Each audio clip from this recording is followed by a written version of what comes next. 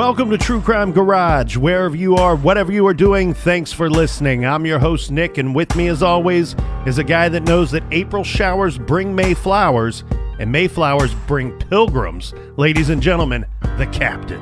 It's gonna be May. It's good to be seen, and it's good to see you. Thanks for listening. Thanks for telling a friend.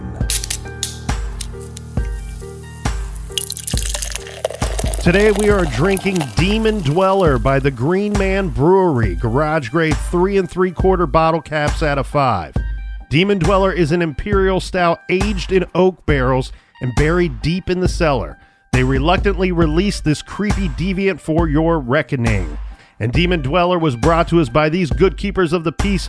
First up today, what day is it today, Captain? Oh yeah, it's True Crime Garage Day. A shout out to Adam in Cheshire, UK. And a big we like your jib to Ashley in Franklin, Tennessee. Next, a toast to Andrew and April at the Knoll Winery in California. And a big cheers to a cheesehead, Katie in Madison, Wisconsin. And a shout to Patty in Salem and her sister Laura in Dunstable, Massachusetts. And last but not least, longtime friend of the show, Paul in Germantown, Wisconsin. Thanks, everybody, for the beers. Thanks for the wine. Thanks for the kind words. If you want to help us out, go to truecrimegarage.com and click on the donate button. And we have a pre-order going on for Team Nick tanks, Team Captain tanks, nice jib tanks, skull logo tanks, and a very special douche canoe tank top. So if you would like to get one of those, the order ends May 9th. Well, thank you very much. Thank you very much. Everybody gather around, grab a chair, grab a beer. Let's talk some true crime.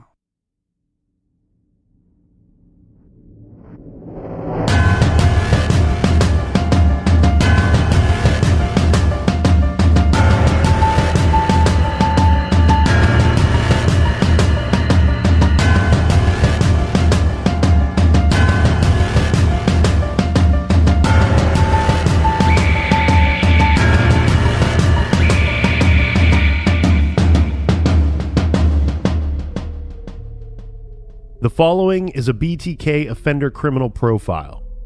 This profile was written several years after BTK's first set of murders. It reads, "The attached analysis is only as good as the information that has been provided. In addition, it may be necessary to totally change or modify this analysis if new information is developed, such as additional victims, more forensic evidence, or more information obtained from research." Multiple homicides, Wichita, Kansas. The murders of the offender known to the public only as the BTK are the result of a fantasy acted out. A fantasy where for the first time in his life, he is in a position of dominance. He is an inadequate type, a nobody, who through his crimes has placed himself in a position of importance. The BTK Strangler is now a somebody who is receiving the recognition he feels is long overdue. He is not even very original in his crimes. He has patterned himself after other killers, such as the Son of Sam in New York City. Most of the verbiage used by the offender in his letters probably comes out of recent publications in detective magazines. The subject is alienated, lonely, and withdrawn. He would not be expected to have any lasting relationships with others and would lead a solitary existence dominated by fantasy and magical thinking. His killing is an attempt on his part to find affection and acceptance. He fears everyone, including himself. He would not be expected to have had any normal relations with women, and probably has never had a normal heterosexual relationship with one. When he is not killing, he experiences intense feelings that he is not normal, and therefore he kills to cope with this disorder, an attempt to escape within his own fantasies. Thus, he can be expected to kill again, and to do so in a compulsive repetition pattern that he has already established. His victims can be either male or female, who are both loved and outgoing. His victims will be in a position of vulnerability where he can totally render them helpless. His victims represent his own feeling of helplessness and hopelessness. His own life has been disruptive. He probably comes from a background where his family was broken. He was raised by an overbearing mother who was inconsistent in her discipline, and his father was absent, either because of marital separation or death. This would have occurred when he was a youth. Your subject may have been raised by foster parents. Your subject was an average student in the classroom. However, he was more adept to disrupting the class by using profanity and pranks. His language and statements make us believe that he has some military experience and/or is a police buff. He probably has had run-ins with the police in the past, such as assault and/or breaking and entering. During these break-ins, items taken will be items of insignificance. These items would have been taken because of a fetish or to feed a strong urge to take an article of clothing or an item that he is fond of, or the satisfaction of committing a crime that will leave little evidence to investigators. BTK may have a history of voyeuristic activity, and he may have an arrest record for these types of offenses. He hunts his victims by selecting neighborhoods where he can peruse different houses without being detected. Furthermore, his victims will live in an area where, if need be, he can have an easy escape route, such as a neighborhood park where he can hide to elude police. His killings are impulsively motivated and without elaborate planning. He seeks out targets of opportunity. Such individuals of this type suffer from insomnia and thus find it difficult to hold steady employment. Control of himself and of his environment is essential to such a person. Although he is gaining in confidence, he is still shy, withdrawn, and isolated. As a counter-strategy technique, your department must not make any statements concerning the killer's mental condition. Do not allow the media to label him as some kind of psychotic killer. If they have already done so, your best strategy will be to align yourself with the killer and not the psychiatric experts. Any press releases should clearly state that he is a killer who must be apprehended, and that he is not a psychotic animal. This approach may reduce the killer's anxiety and reinforce his own guilt feelings. This removing any psychiatric excuses for his acts and leaving him responsible for his murders. Extended periods between his murders may be for reasons when he was absent from the area, either as a result of military service, schooling, incarceration, or mental treatment. It is not uncommon for subjects such as yours to frequent police hangouts in an attempt to overhear officers discussing the case. Such offenders may be at the crime scene observing detectives investigating the case. All of this allows the murderer to fulfill his ego and gain a feeling of superiority. He may go so far as to telephonically contact your department and provide details specific to his crimes. Your advantage in this case is his very strong self-centered attitude will be his downfall. He will provide information to a friend or an acquaintance at a local tavern concerning information he knows about the case. He may even pretend to be an officer working the case. He may carry a fake badge on his person. If so, he may use this to gain entry into his victims' homes. BTK will continue to kill until he is caught or killed.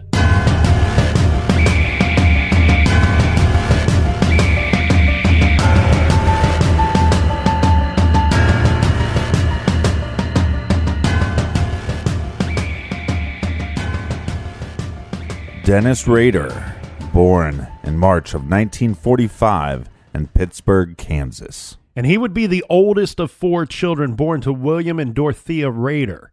Dennis's father, who went by Bill, was a member of the U.S. Marine Corps. When he retired from the Marines, he went to work for the Kansas Gas and Electricity in 1948. Dennis's mother, Dorothea, was a bookkeeper. Dennis had 3 younger brothers, Jeff, Paul, and Bill. The family moved to Wichita, Kansas when Dennis was young, and it was there that he would spend most of his childhood. The Raiders lived in a working-class neighborhood on North Seneca Street. Dennis's childhood friends describe his father, Bill, as strict but never cruel. Bill's cousin Lee Rader commented that he could not remember a time when Bill Rader's family had done anything that might attract attention, much less cross the law. And from all accounts, Dennis was a normal, average child. Yeah, and later in life, he would describe his father as distant, and his mother, well, she was the disciplinarian. Now, Dennis tried to be the good kid. He was a member of the Boy Scouts and participated in church youth group activities. Dennis attended Riverview Elementary School, and his teachers later stated that Dennis was an average student, although some other reports indicate that he got poor grades. Kids who grew up with him say that Dennis loved dime store novels and comic books, and like most kids, he played cops and robbers until it was dark. As he got older, people who knew him from his school days report that Dennis exhibited withdrawn tendencies. He was described to be a quiet and polite young man who preferred to keep to himself. He was also described to be a person that would think before he spoke. He would always listen very carefully when spoken to, and would give you his full attention. What? One of Dennis's former friends described him as utterly lacking in a sense of humor, but tending to be focused. In the eighth Sounds grade, like the Colonel.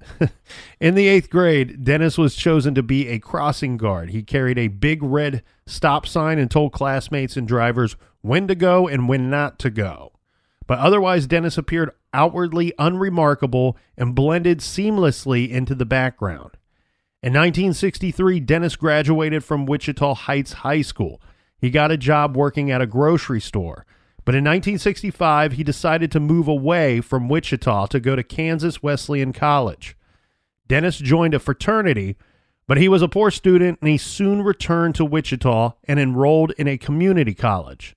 By the summer of 1966, at age 21, Dennis had decided to join the U.S. Air Force.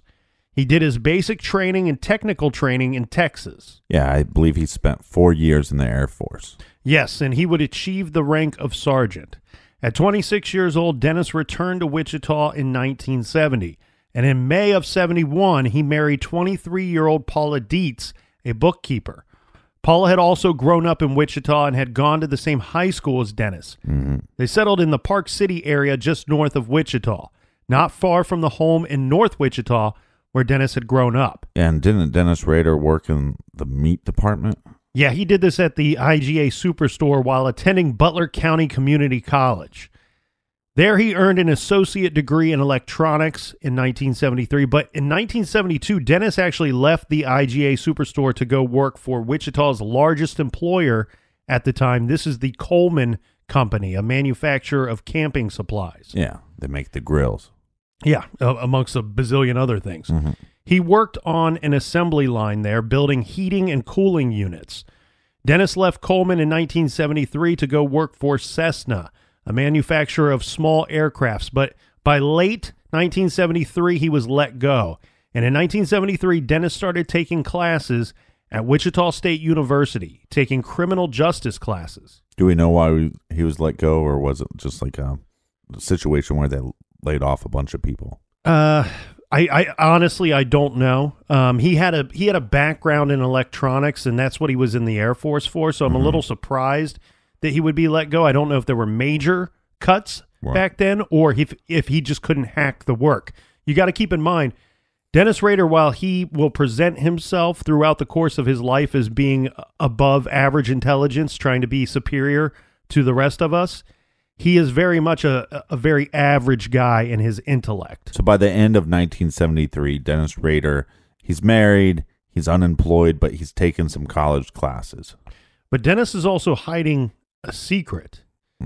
So all of these mundane details paint the picture of a completely normal, even somewhat dull life. But by his own admission, Dennis developed fantasies about bondage, control, and torture from a very early age, while still in grade school, in fact.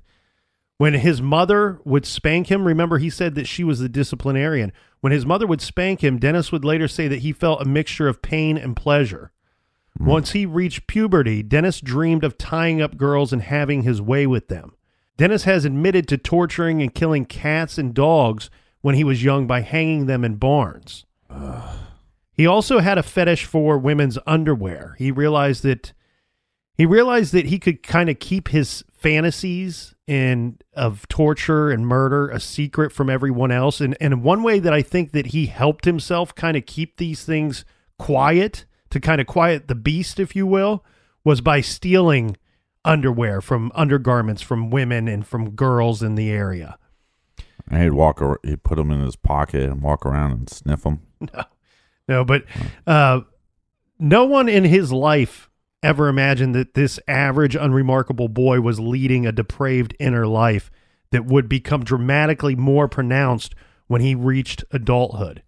Now, according to the journals that Dennis kept from his time at Kansas Wesleyan State in Salina in 1965, it was during this period that he first started trolling for victims to act out his fantasies, although it appears that he did not have any success in actually carrying anything out at that time. His journals also indicate that it was around this time that Dennis was able to successfully break and enter into homes and buildings, stealing small items of interest to him. He found this sort of activity exhilarating. Dennis further admitted that while in the Air Force, he would peep at women undressing. He would stalk women, and he would burglarize their houses to steal their underwear. While he was in the Air Force, he began to spend time with local sex workers. He was trying to get them to play along with his fantasies, his bondage obsession, but he was unsuccessful at getting any of them to play along with this. He would later say that he thought that they feared that he was going to take it too far. Right. I mean, this guy that you don't know is paying you for sex, and then he's probably saying, I'll pay you a little bit extra if you let me tie you up. And they're probably going, yeah, I'm not going to let that happen. And that's an interesting thought, because I tell you what, something that we will learn about Dennis as we go through his life and his crimes, I'm of the suspicion that maybe he wasn't paying them for sex. I don't know that he had the confidence to have sex with a professional. So he was just hanging out with them. I bet you he was paying them to spend time with them. But I think that he lacked the confidence to actually have sex with them.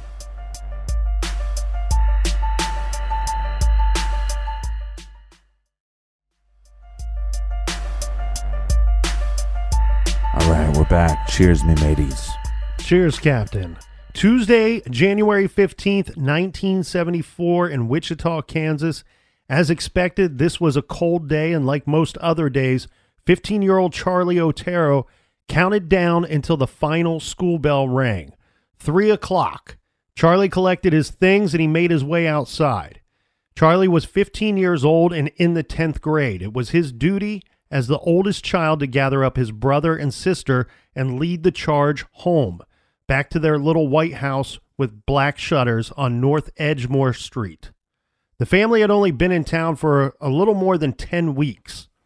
They were still figuring out the logistics of their new life together in Wichita. They still had boxes of household items that were to be unpacked. Charlie's brother Danny was just a tad younger at 14 years of age, and their sister Carmen June, she was 13. Now, their home was not terribly far from their school, so it was a short walk on a cold day. When they arrived at the little house, the door was locked as usual, and the family dog Lucky was out in the fenced-in backyard, pacing near the gate. Charlie used his key to unlock the door. When they entered the home, they noticed the kitchen had been left in a strange manner. It was incredibly hot inside the house. Charlie expected to see his father, Joseph. Their father, Joseph, was a hard-working man, but he had practically been confined to the home after a recent car accident. In the kitchen, open food containers were sitting on the countertops, and it looked like someone was making a sandwich. Charlie called for his father several times but got no answer. The three kids walked the house looking for their mom, dad, little brother, and sister, anyone who may be home. Charlie opened the door to the master bedroom and walked into a horrific scene. His mother lay dead on the bed, his father lifeless on the floor. Charlie called out to Danny and Carmen June. Both parents were bound at the feet and wrist. One of the children grabbed a knife from the kitchen, and the children cut bindings from their parents. This was a hopeless effort as both had been dead for a couple of hours. Charlie ran to the kitchen, grabbed the phone receiver hanging on the wall, and called 0 for the operator. Charlie listened but heard nothing as the phone was dead. He would not be able to call police or medics. He shouted for Danny and Carmen to join him as he ran to the neighbor's house. They pounded on the door. And luckily, their neighbor was home. They told him that they found their parents dead in their parents' room, and then they called the police. While they waited for police to arrive, the neighbor ventured to the Otero home to see if he could help in any way. He saw what the children had seen, and he knew it was too late. Mm-hmm. The first to arrive on the scene were the medics. They arrived just 5 minutes after the call was placed. When they arrived, the 3 Otero teenage children were standing out front waiting for their arrival.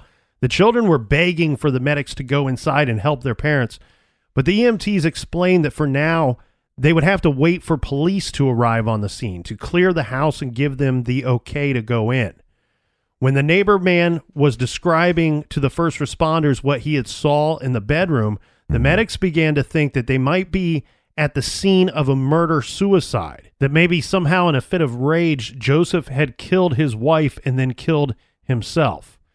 All right, let's get into the investigation a little bit to get a better understanding of what may have happened to these two people in that house that day while the children were at school. Well, I just want to point out something that supposedly it's a murder-suicide, but we have legs bound and arms bound, right?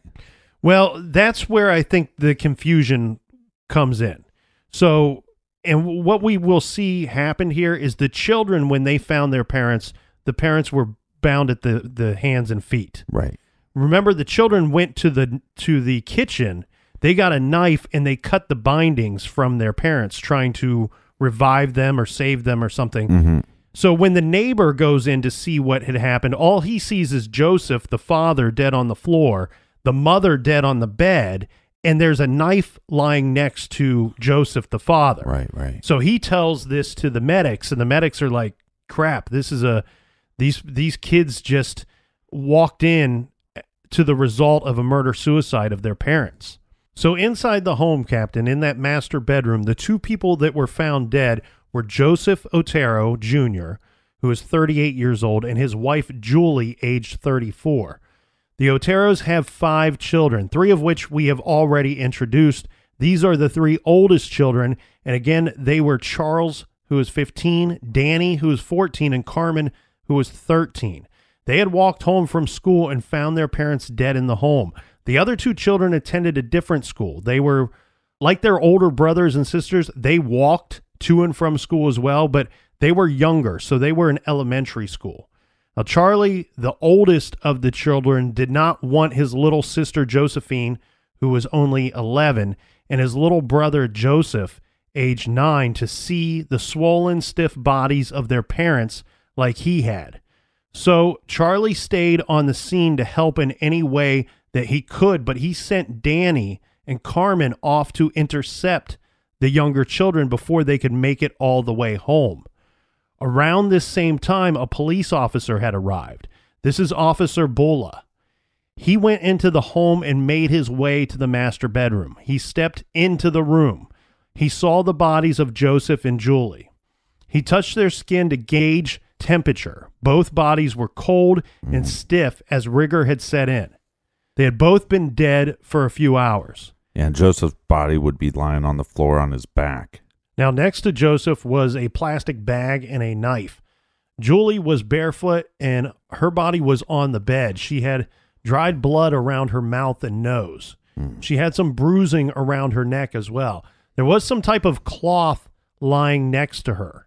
Now, her feet were still bound by white cord. Strips of cord lay next to each of the bodies. Someone had opened all of the drawers to the dresser and rummaged through them. Okay, so I want to go over some information provided to the police by Charlie or the other children. And we kind of got into this a little bit before, but just to kind of clear it up. So the knife next to Joseph's body was the knife from the kitchen that the children had used to cut the bindings from around his wrist. Right, so not from the perpetrator. So that also explains the cord lying next to Joseph. The plastic bag had been on Joseph's head that was found next to him. This was removed by the children as well. Mm-hmm. The cloth that was lying next to Julie was actually a gag that her daughter had removed when they found her. The cord lying next to her had been tied around her hands. So they first thought maybe a murder-suicide like we talked about, but because of what the neighbor had described. Right. However, the neighbor had not realized that he was seeing... It was an altered crime scene, altered by the children trying to save their parents. It's very brave of them for the children to try to save their parents. Mm-hmm. Yeah, so now the police know that both of the victims had actually been tied up and left that way when the children had found them. Then the officer made his way to another bedroom. Inside this room, to his shock and surprise, there was another body. This was little Joseph. He was found dead in his room, lying on his side next to the bunk bed. He and Danny shared that room, him and his older brother. In the room with him were a phone book and a chair with a broken leg. The chair was from another room and had been moved into the boy's bedroom. Why, the investigators did not know.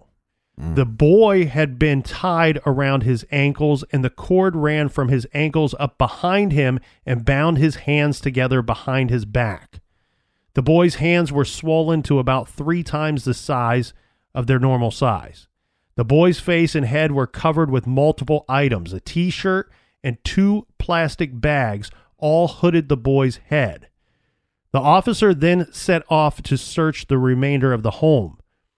Could the killer or killers have left something behind? Could there be some trace as to who had committed these horrible murders?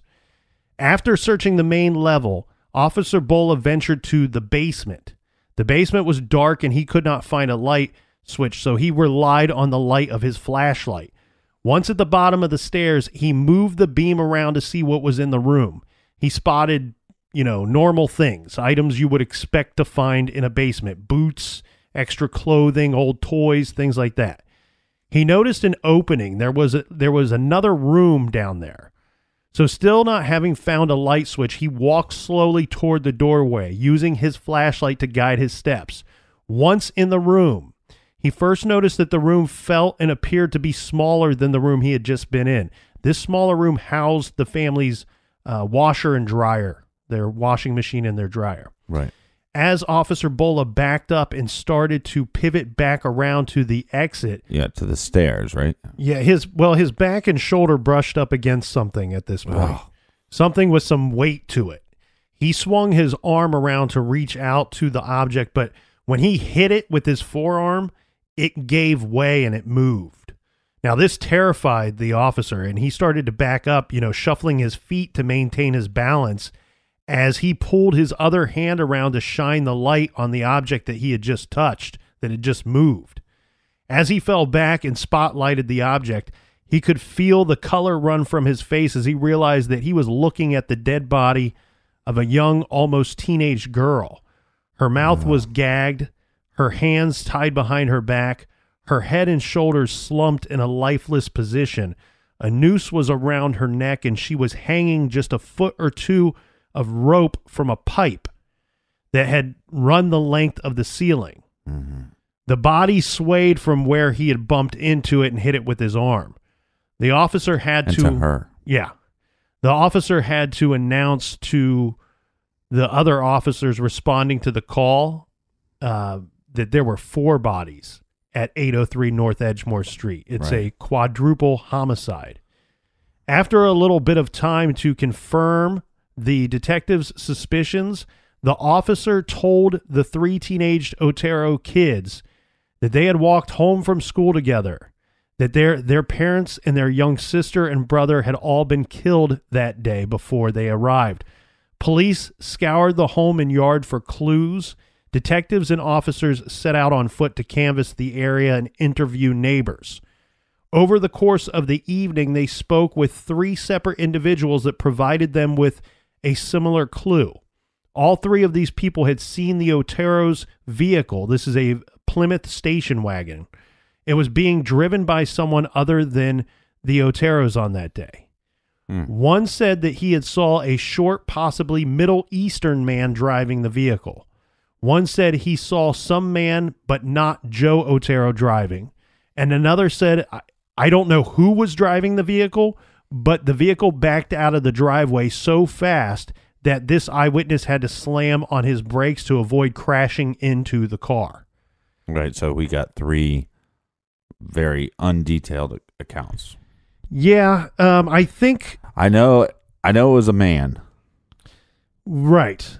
Well, and the thing is, it's one of those situations where you don't know that you're seeing the Otero's car being driven by somebody else. You're just seeing a car that matches that description. Right. And then later realizing some shit has happened, some stuff has gone down. Now, I saw a car that looked just like theirs, but I didn't think it was theirs because it was a man that I didn't recognize driving the vehicle. Now, later that night, Captain, they ended up finding the vehicle at Dylan's grocery store. Somebody had left it in the parking lot at Dylan's grocery store.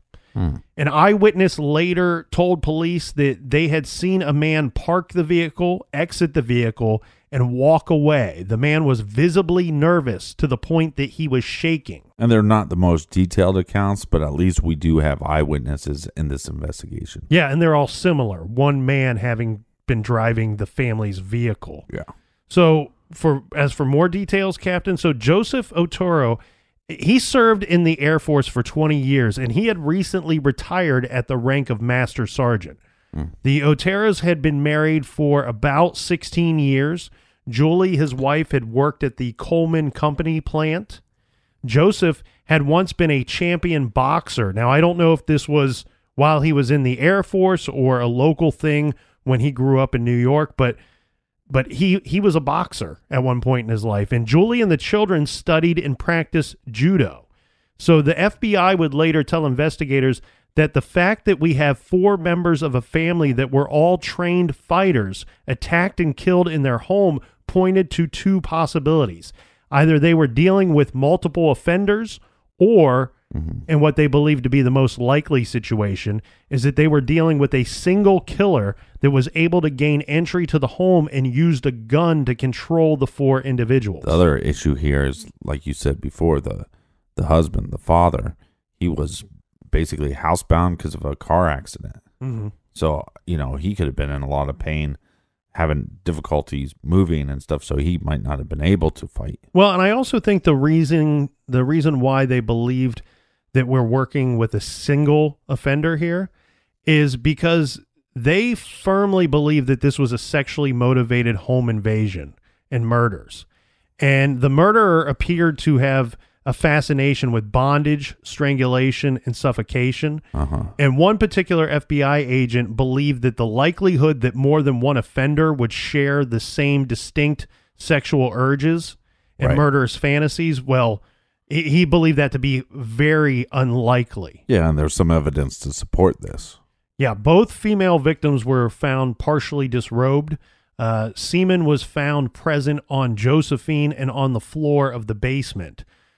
From the appearance of the kitchen, now it looked like the killer or killers gained access to the house and surprised the Otero family while the children were preparing their school lunches before leaving for their school day. There were food products out on the counters and table. The girls' winter gloves were discovered just outside of the house, and police had a theory on this, that they were making their lunches, and Joseph told the little girl to take out the trash.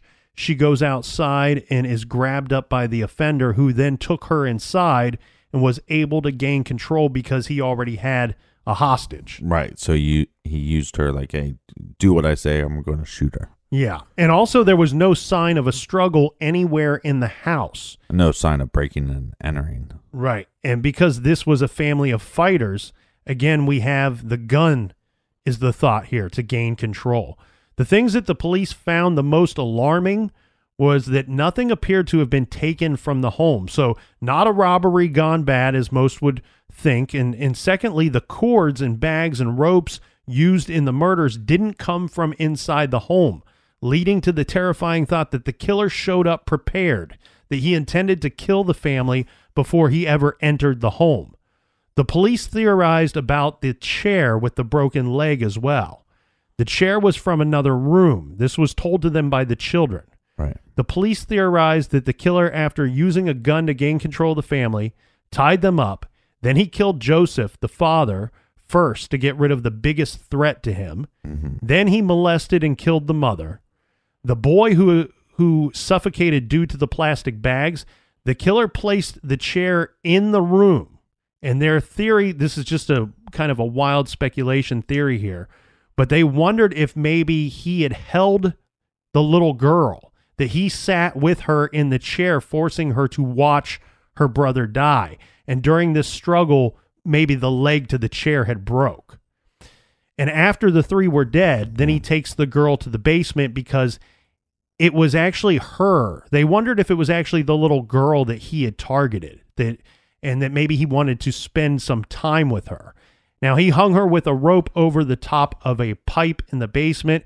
This is some sick shit, man. Yeah, he masturbated either while she was being killed or just after. I say sick shit, and then he just dropped that on us. Well, then he collected everything that he brought to the home with him. Mm-hmm. He cranked up the thermostat and then left in the family's vehicle. Now, the two detectives that took the case... cranked up the thermostat. I don't know how hot it was in the house, but the children and police and medics all described the home to be extremely warm, and they believe that the offender cranked up the thermostat to maybe speed up the decomposition process. Okay. That maybe they would decompose a little faster if it was 90 or 95, or I don't know how hot it was in the home. Yeah. But the two detectives that took the case, Captain, I found this to be extremely interesting and dedicated on their part. They had a suspicion, even though they thought it might be a small chance, they thought that there was a small chance that the killer might return to the scene of the murders. So the two detectives that caught the case, they actually spent several nights staying overnight at the murder house. Uh-huh. So... going on with some more police thoughts here. Can you imagine that? That'd be us. We'd be on the case. Chief would say, hey, you two knuckleheads, you guys like to talk to each other. You guys are going to stay in the house. Just wait till he comes back. Yeah. Well, and I want to point out a few things. As this is going on, you got to understand the confusion here amongst just the officers involved in the investigation, because this is not a crime that they're used to seeing. Mm-hmm. Okay, this is not a crime that anybody is used to seeing, where a whole family, well, most of a family is wiped out in the course of a morning or afternoon. Yeah. And you have little to no evidence left behind. The thing here, though, too, is, Captain, when you have a situation like this, in Wichita at the time, it was a big city, yes, but they didn't have a high murder rate. And the murders that they had, they typically solved them fairly quickly back then, because usually they were committed by somebody. If a family member was killed, good chance it was killed by another family member. Right. People on the inner circle were committing these types of crimes. They were solved very quickly. This situation, we have where police are not fully understanding what they are seeing. They're not fully understanding the crime that took place that day. And so therefore you have officers and investigators that are not going to share the same theories about what took place that day. Yeah, because it's not just a murder. Right. We have a rape. Well, not rape. Okay, so it's not actual rape because there was no penetration. Right, okay. Okay, so it's sexual assault. Correct. And he's basically masturbating to the torture that's going on. Sick. Fuck. These wouldn't have been fast deaths. They weren't. It's not like putting a gun to somebody's head and pulling the trigger. This type of death, this type of killing takes some time, and he jerked off to it. Right. He enjoyed witnessing it, whether it was during or after. And that's why when we spoke earlier about Dennis Rader spending time with sex workers, now he has said that he had sex with these sex workers. I actually question if he would have been able to physically, because when we see his crimes, he doesn't show that he's capable of that, that there's something in his makeup that does not allow him to do that. Now, we talked about the police and investigators. He's capable of jerking off. Right, but that's mentally that's much different than actual intercourse. Mm-hmm. So we talked about some of the different police and investigator theories and thoughts as to motive. There were 3 popular ones at the time of the early investigation, and one was that this could be some type of revenge killing, that somebody went out to kill one member of the family or wipe out the entire family for some purposes of revenge. Mm-hmm. The other theory as to motive, number 2, was the family had recently moved from Panama, and Joseph was a pilot. So there were some people that wondered, could this be something that is tied to the drug trade or some type of gang hit? Was Joseph involved in anything, moving drugs, right? Things of that nature, and somebody had sought him out to put an end to him, and the other 3 were just collateral damage. The third theory, and this is probably the most terrifying one when you think about the community, is that Mrs. Otero and the little girl were actually targeted by the killer, and the killer was surprised to find the father at home that day. Mm-hmm. And there's some thoughts to support this theory, and that being that there were no cars in the driveway when the killer had entered the home. And remember, Joseph was only home because just a couple of weeks earlier he had been in a car accident. So the car that he drove was in the shop because it was being fixed, and Joseph was off of work nursing some injuries. Right. So I'm assuming there was a way that, the killer would have been able to see into the garage to see if there was cars in the garage. Well, their vehicle was home, the one that the Otero mother typically drove. Right. But the other one was gone. Correct.